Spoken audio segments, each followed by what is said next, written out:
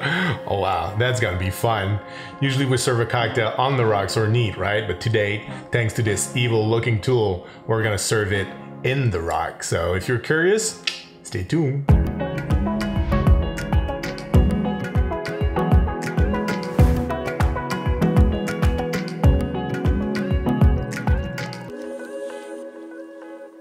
What's up guys, Jean-Felix for Truffles on the Rocks. Welcome back to this channel. Thank you very much for joining me again for this new cocktail video. Today we're making a cocktail served in the rock. It is very interesting, super simple to make, and always very fun to watch. You're gonna need a few tools for that. I'm gonna put all the links in the description below. This is not a sponsored video. These are just the personal tools that I use. So first you're gonna need a sphere ice mold like this one. And you're gonna fill it with water. And then you're gonna put it in the freezer for about 2.5 hours. After 2.5 hours, you're gonna flip it upside down and leave it there for another 2.5 hours. So after about 5 hours, you're gonna have a frozen ice sphere with unfrozen water inside. So you wanna use your syringe to drain the water out to make space for your cocktail.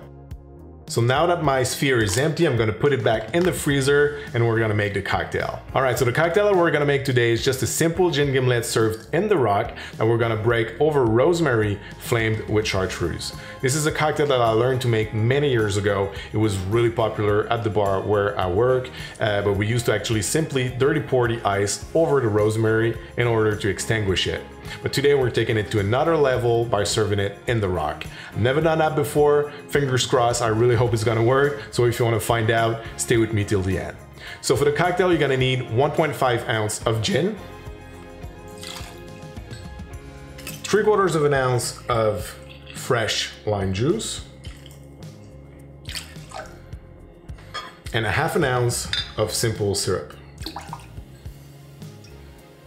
And then we're gonna fill our shaker with ice.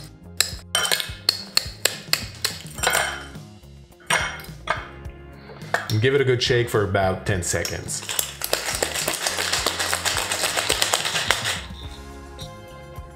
Then you're gonna take your ice out of the freezer and you're gonna use your syringe to pour it in it. And then you're gonna put the rosemary sprig in the bottom of your favorite rocks glass. Over it, you're gonna pour 1/2 ounce of green chartreuse. And now it's time to play with fire. So with a match or a lighter, you're gonna catch that in fire. And now the moment of truth. I'm gonna throw it over the fire. And it worked. So this, my friend, is how you make a next level flaming rosemary gimlet. I really hope you're gonna like it. Leave a thumbs up if you did. Don't forget to subscribe to the channel if you're not already. Hit the bell button if you wanna make sure not to miss the next video. Until then, have a wonderful weekend. See you next time. Cheers.